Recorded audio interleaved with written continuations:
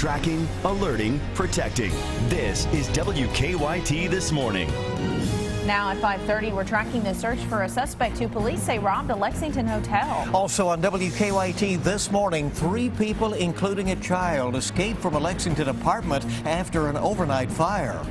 And find out what could be next for the old courthouse in downtown Lexington. These stories and breaking news as it happens on WKYT This Morning. A lot of questions about that old building. Hey, good morning. It's good to have you with us here on Monday, December 1st, if you can believe that. I'm Bill Bryant. And I'm Rebecca Smith. A lot of questions about what the weather has in store. You know, when it's as warm as it was yesterday and into today, something's about to change. When it's this time of year. That's right, and it is. Let's check in with meteorologist Micah Harris, who's tracking those changes in our First Alert Weather Center. Hey, good morning, guys. Yeah, we're looking at a big front going to be making its way through in the next several hours. Here's the deal, though. Look, we're going to have a lot of rain and also cold temperatures. Now, I know you're probably walking out this morning. I've already felt outside this morning across the way. If you're not under this rain just yet, it'll slide down toward the southeast. But you say, where's the cold air then? Because it actually feels really nice outside. And it does. Don't dress for the 50s and 60s.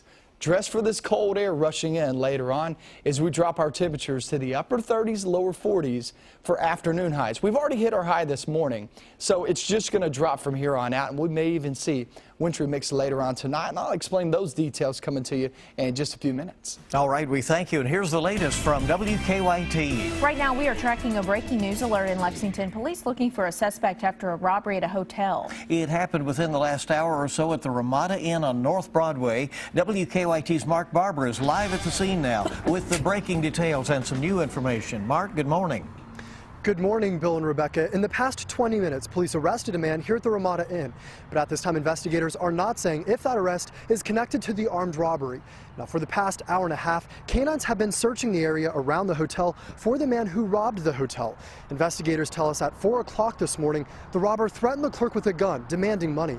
Officers say after the man took the cash, he took off through the front door and ran behind the hotel. Investigators tell us canines tracked the armed man to Judy Lane, where they found fresh footprints. The robbery was caught on surveillance tape. Police described the robber as a white man standing about 5'11". I'm told he was wearing a black bandana, a gray hoodie, and black pants with an orange stripe. Now, one question investigators are trying to answer this morning, was the armed man a guest at the hotel here? Police say the robber did not walk through the front door of the hotel, but instead they say he walked up to the clerk through the hallway that only had access through a side door. Live in Lexington, Mark Barber, WKYT. Mark, thank you. A man accused of shooting 2 people in Lexington will be arraigned today. Police say Marcellus Means shot 2 people on Charles Avenue last month. One of the victims went up to an officer who was working traffic for the Garth Brooks concerts and told police that he'd been shot. Both victims had non-life-threatening injuries. Means was arrested over the weekend in Scott County. New on WKYT this morning, an overnight fire forced several people from their homes. And that fire started inside an apartment complex at Dalton Court at Etowah Drive in Lexington. No one was hurt, but one family is now looking for somewhere else to live. WKYT Sean Moody is live in Lexington where the fire started. Sean, good morning. Good morning, Bill and Rebecca. Most of the people who live in this apartment complex are back in their homes, except for the people who lived in the apartment where that fire started. You can see some of the debris from that unit out here on the curb. Now the people who live inside there are having to stay somewhere else. The firefighters say the fire started around 11 o'clock last night in a second-floor apartment. Firefighters said they were able to get the flames out pretty quickly, but they said there was some smoke and water damage inside. Firefighters said they found a dog inside, and they were able to get that dog back to its family. People who lived in the apartments around there said they were worried the fire would spread. It's kind of scary because at that point we didn't know what was going on. I mean, if our building was going to catch on fire as well, and then, you know, where do we go for the night? Now, of course, all the people who live in the building were forced out while firefighters worked this fire. Now, most of them are back in their homes, except for the one family. We're told a man, woman, and child who were living in that unit. The Red Cross has put them up somewhere else for the night. Live in Lexington, Sean Moody, WKYT. All right, John, appreciate the report. Of course, we'll continue to follow up on that story this morning. And now to a more tragic situation in southern Kentucky, where this morning arson investigators are looking into the cause of a deadly house fire. The fire started yesterday on Highway 904 in Whitley County. That's south and east of Williamsburg. The coroner says 85-year-old Harold Carpenter was found dead inside his home. No one else was home when the fire started. And new this morning, state police are investigating after a man was found dead in an eastern Kentucky church, or at least nearby that church. Police say the coroner found 58-year-old Woodrow Fields dead at the Everett's Pentecostal Holiness Church in Harlan County. Investigators have not said how Fields died. Police are still investigating the cause. Well, gifts for a Kentucky toddler go up in flames. Investigators say it could be arson. The weekend fire damaged a bedroom on Hillview Court in Franklin County. The homeowner says she was storing Christmas gifts for her 3-year-old in that room. I cried the whole night. Yesterday when I walked inside, I started crying. I couldn't really do nothing but cry. Firefighters are not sure if the house is still safe enough to live in. This morning, police are searching for the shooter accused in the city's latest murder. A warrant is now out for 20-year-old Martavius Bell, Jr. Investigators say he shot a woman in the chest last week on East 7th Street.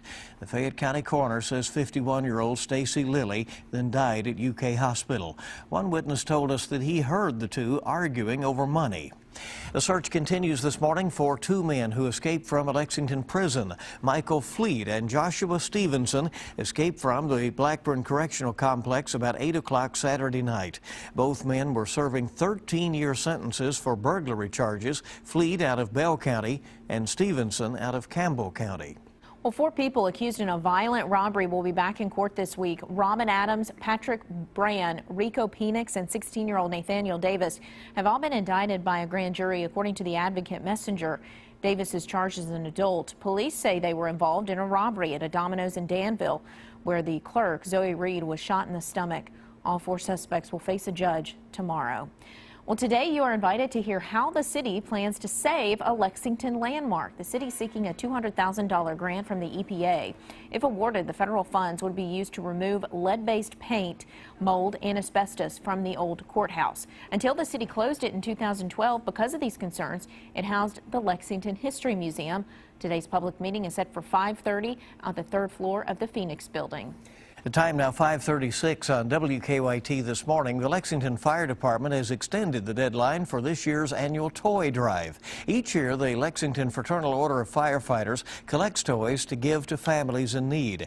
It is accepting applications for the program today and tomorrow, and selected parents will be allowed to shop for Christmas gifts for free. If you would like to apply for the program or know someone who could benefit, we have the details about it at WKYT.com. It was a big weekend for families to deck the halls for the holidays. The weekend after Thanksgiving kicks off the countdown to Christmas, of course. Local Christmas tree farms are packed with folks looking for that perfect Fraser fir. It's kind of a silly tradition, but yeah, the same saw every year for 9 years, or I guess even goes before that when my wife and I were cutting our own trees. But yeah, we bring out the kids, and everybody has to take their turn at the saw, even the youngest kid that we have. So we love doing it every year. And I'm sure they enjoy that. In order to stay ahead of the demand, Neiman plants about 1,500 trees each year. Those trees grow for 10 years before they're ready to be cut for Christmas. A huge Christmas tree in downtown Lexington will be lit during a ceremony tonight. The community is invited to join Mayor Jim Gray and others at the newly constructed Isaac Murphy Memorial Art Garden. That's at the corner of East 3rd Street and Midland Avenue. Tonight's tree lighting for that location set for 6 o'clock. And what's the cost of the 12 days of Christmas now? The PNC Wealth Management Group Christmas Price Index says to buy every item from 12 drummers drumming to a partridge in a pear tree costs nearly $27,000. That's up 1% or nearly $300 from last year. Yikes.